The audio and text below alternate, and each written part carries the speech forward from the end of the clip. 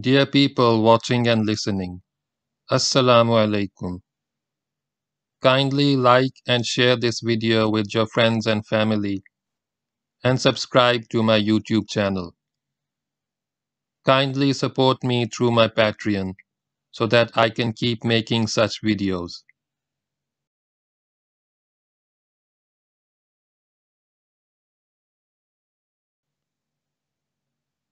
Start of Part 1. The People of the Book. Start of Chapter 1. Our first customers. Kuntum khayra ummati. Ye are the best of peoples. Ukhrijat linnas. Evolved for mankind. Ta'muruna bil ma'roof. Enjoy what is right. وَتَنْهَوْنَ عَنِ الْمُنْكَرِ. And forbidding what is wrong. وَتُؤْمِنُونَ بِاللَّهِ. And believing in Allah. وَلَوْ آمَنَ أَهْلُ الْكِتَابِ. If only the people of the book had faith. لَكَانَ خَيْرًا لَهُمْ. It were best for them. مِنْهُمُ الْمُؤْمِنُونَ. Among them are some who have faith. وَأَكْثَرُهُمُ الْفَاسِقُونَ. But most of them are perverted transgressors. Holy Quran, Surah Ali Imran, Chapter 3, Verse 110. Leave them alone? The above ayah is one of the most versatile verses of the Holy Quran. I have heard dozens of lectures from our learned brethren reciting the first half of the ayah, stopping at the word Allah, followed by different dissertations. Indeed, I have done the same with the exposition of over half a dozen different topics. During the question and answer session at the end of my lectures in Newcastle, I was asked as to my reasons for not leaving the Jews and the Christians alone in my discourses and writings.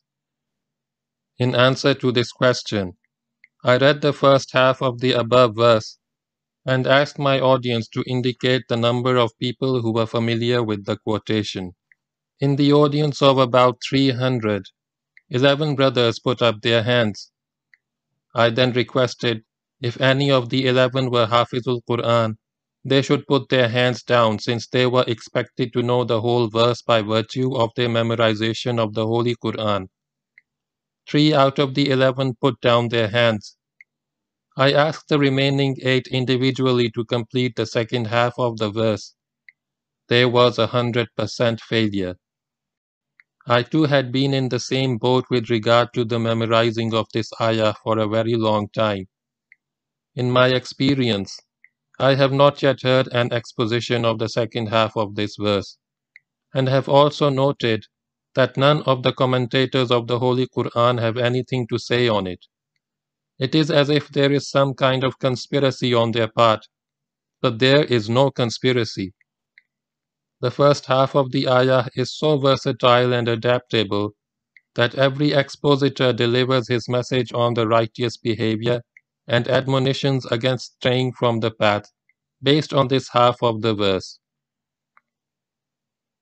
They appear to be content to conclude their comments on this half of the verse and bask in the satisfaction of a job well done. The answer to the question, why pick on the Jews and the Christians, is to be found in the second half of the Quranic quotation above, paraphrased. But if only the people of the book, meaning the Jews and the Christians, if they hearkened unto this message, the message of the Holy Quran, it will be better for them. In other words, it will also be better for you, O Muslims. Among them, that is Jews and Christians, are some who are a goodly people, but the majority of them are perverted transgressors. Holy Quran, Surah Ali Imran, Chapter 3, Verse 110. At the very outset, in the verse introducing this treatise, Allah confers upon the Ummah the honor, privilege, and high status of being the best people evolved for mankind. that is, evolved for the good of mankind. This high honor and status imposes upon us the duty and responsibility of selflessly sharing this noble status with the rest of mankind. It is the Ahle Kitab, the people of the book, the Jews and the Christians, with whom we should begin with since they have already been prepared for this message. After all, numerous prophets have proclaimed the message to them. They do not deny possession of a scripture and boast the revelation of the Torah, the Zabur, and the Injil by their respective prophets. Accordingly, they are the fittest and best prepared of people to accept the latest dispensation of Islam. They should have been the foremost in submitting their will to the will of Allah in Islam, a renewal and a confirmation of the revelation already with them. Yet they have been the first to reject it. And why the rejection? What are their considerations? Nevertheless, theirs is not a totally lost case. Allah assures us that among the Jews and the Christians are some who are sincere, but the majority of them are perverted transgressors. To the good Christian, we must apply the best methods of getting our message through to both the goodly person as well as the rebellious, arrogant person.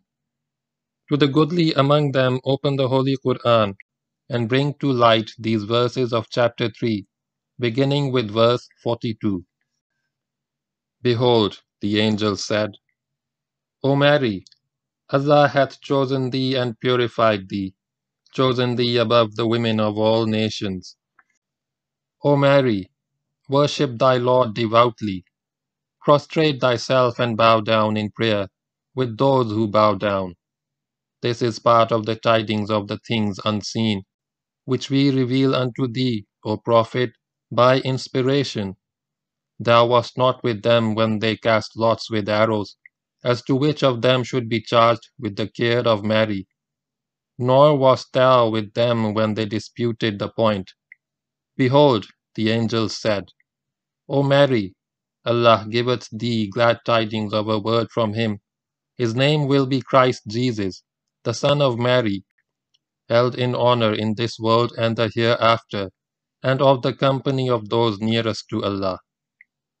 He shall speak to the people in childhood and in maturity, and he shall be of the company of the righteous. She said, O my Lord, how shall I have son when no man hath touched me? He said, Even so, Allah createth what He willeth. When He hath decreed a plan, He but saith to it, Be, and it is.